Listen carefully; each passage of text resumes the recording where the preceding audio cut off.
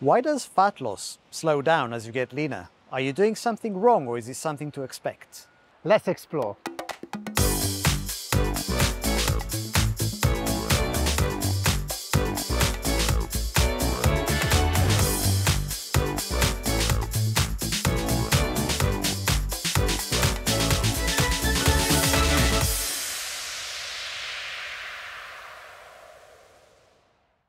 In this video, we cover 4 major reasons why your progress slows as you get leaner.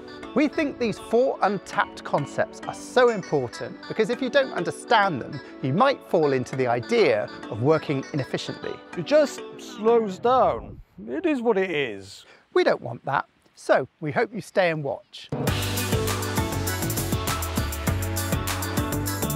Right, let's start with some background.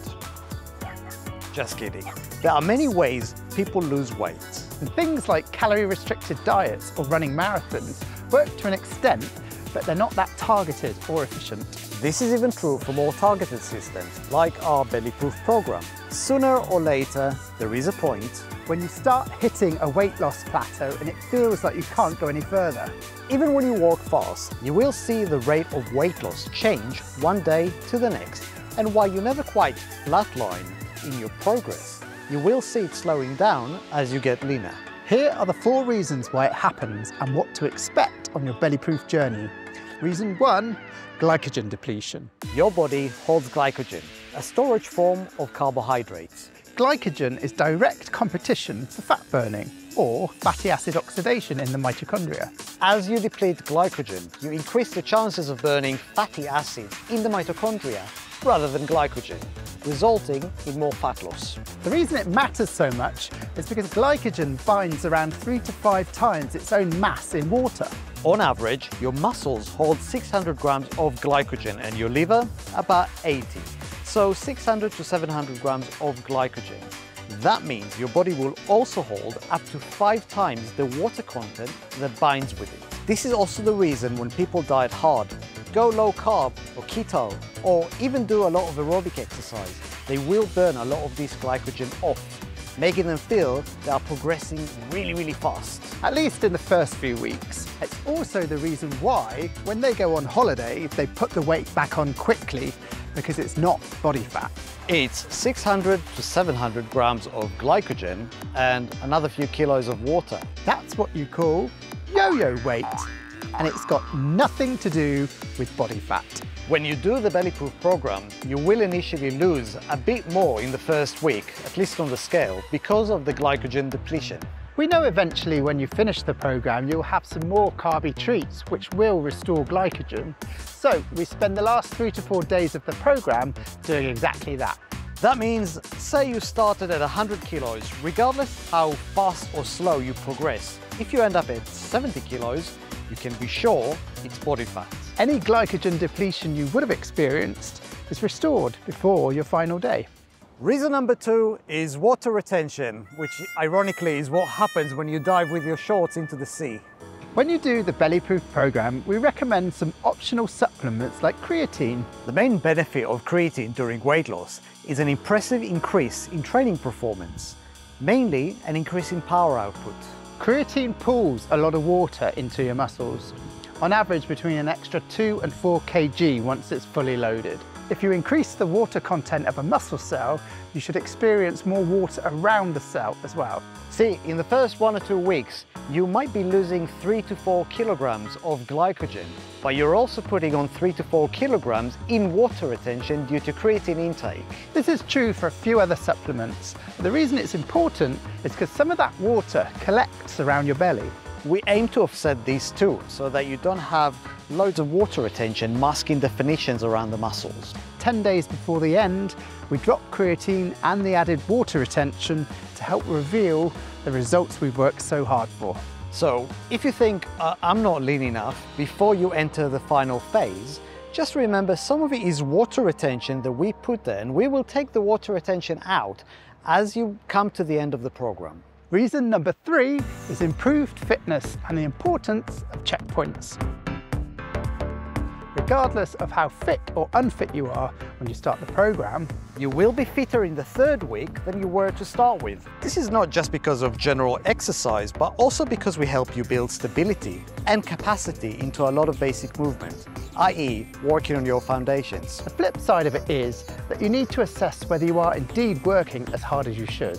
A, because you are lighter in weight, and B, because you get stronger. So for instance, if you've been at it for a few weeks and say lost 10 kilograms and try a pull-up, not only have you had a few weeks to get stronger at pull-ups, you are also pulling 10 kilograms less, meaning you are training with less resistance. So ask yourself, can you now train at a higher intensity?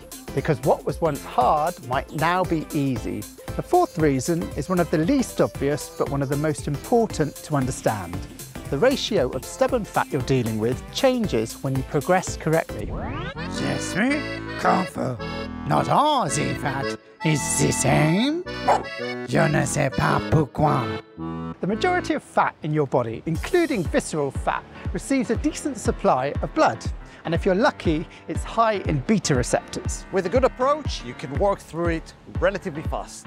Stubborn fat is very high in alpha-2 and cortisol receptors. It doesn't receive good blood supply, and it's very hard to break. A good example of this is lower belly fat, love handles, and back fat.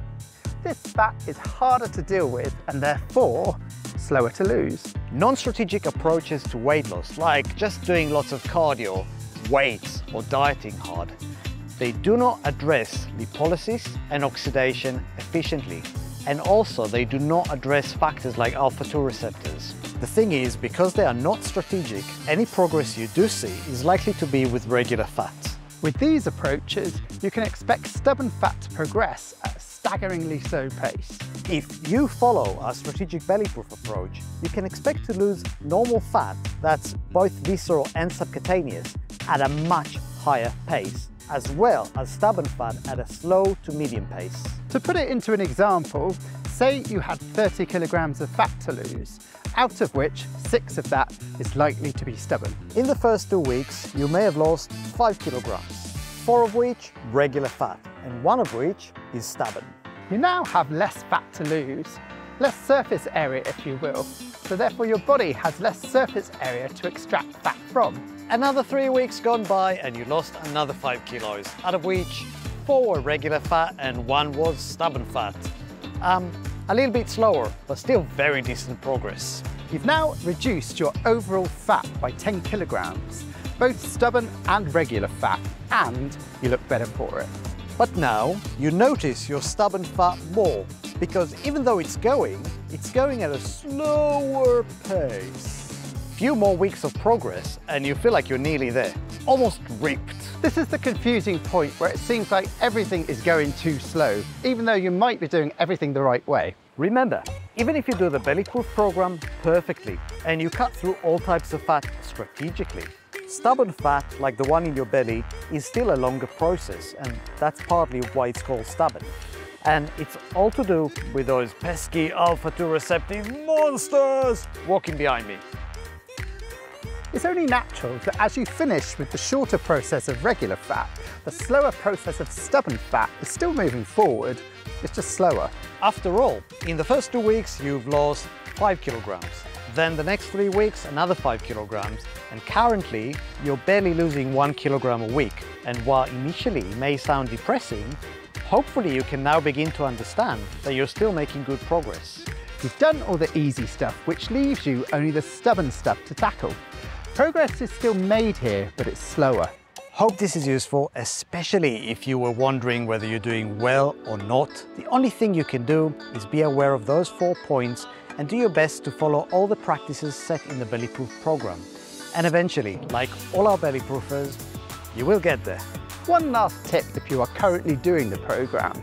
If you're not committed to a deadline, we recommend you start the last 10 days when you're close to your body fat goal, even if it doesn't feel like you're there yet. If you are indeed close to your target goal and you no longer have much stubborn fat left, what will happen in the last 10 days is the following. You can expect a little bit more fat loss, the reversal of water retention, including that around your tummy, and the replenishment of some glycogen in your muscles. which will make them feel full again. This will make whatever fat you have got left look less significant. Ripped for men is usually 8 to 10% body fat, and women should usually aim to be 17 to 21% to be lean and curvy. So it's less about forever chasing that front cover perfect body image and more about getting your body fat levels where you think they should be, and then starting the last 10 days. We hope this makes more sense to you now, and we're curious to hear about your experience. Did it seem like your progress slowed down as you approached your goal? Let us know in the comments section below. Thanks for watching, and until next time, stay belly proof!